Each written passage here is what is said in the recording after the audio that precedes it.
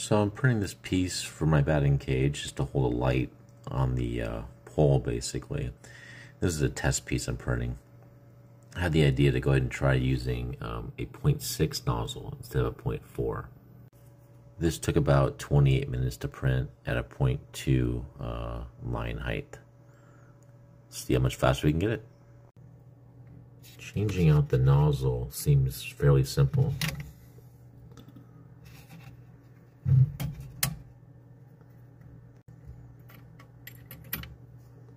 Comes out like that. Here I've got the new one here. Okay, so this is the 0.6 nozzle. Go ahead and put it in there like that.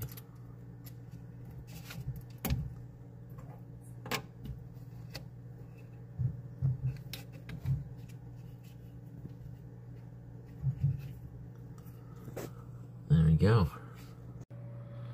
Okay, so here's the piece that I'm printing. And I got the settings changed here in my extruder settings. So it looks like now, instead of being about 28 minutes, it's about 17 minutes. So it took about 11 minutes off the printer, so not bad. Okay, looks like it's all done here. Let's take a look at it and see. Looks pretty good. I mean, the line's definitely bigger than the original. But for a part that's going to be more structural than looks, I don't mind the bigger lines.